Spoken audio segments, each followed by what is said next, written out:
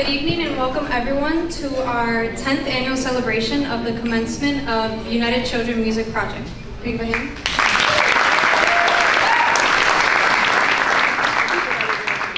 So I'd like to first off thank everyone for taking the time out of their busy schedules to come and support a cause that I feel is very important as I'm part of the program, and I feel like this is beneficial to not only me but the whole community around us. So I'd like to thank you guys for taking time out of your day. And I'd also like to thank the Mayor of Weehawken and the Board of Trustees for actually giving us a space.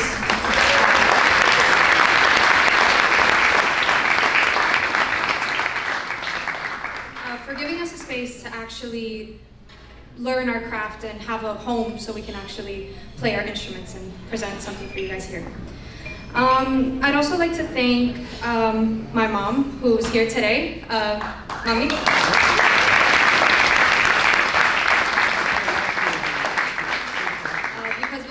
This wouldn't be possible. So as a young girl, I would always sing along to karaoke videos on YouTube of my favorite artists. I would hum to my favorite tunes, and I always had expressed my love for music. At this time, Miss Melina was my neighbor, and she had always noticed my adoration for music. So one day, my mom and I had been going down the stairs, and Miss Melina had coincidentally also been going down the stairs, and that's when she brought up the idea of making a program where students like me that love music could go learn an instrument, have something to do after school, and perfect a craft. So since then, that became history, and now I play violin. At 7 years old, I began playing a tiny quarter-sized violin, and I couldn't get any notes out. It was terrible. But it was the idea that what I was doing had an impact that kept me going. So since then, I've accomplished a plethora of programs, activities, seminars, master classes, and performances. A few of those include performing and being concertmaster for the Montclair State University Youth Orchestra and Chamber Sinfonia.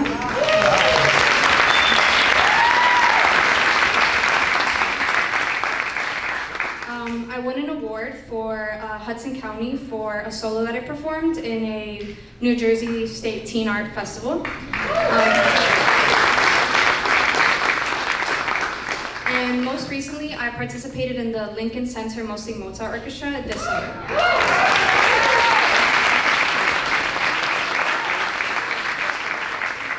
So music has only not helped me, obviously, in the music realm, but it's also helped me in education. I'm in a blue ribbon school. I keep honors, and I've also already been accepted to a couple of universities that I've applied to.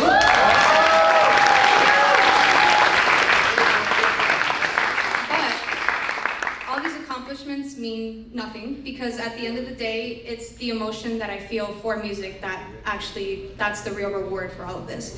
And it makes it all worth it. So this is my last year here. This is the last banquet I ever get to go to.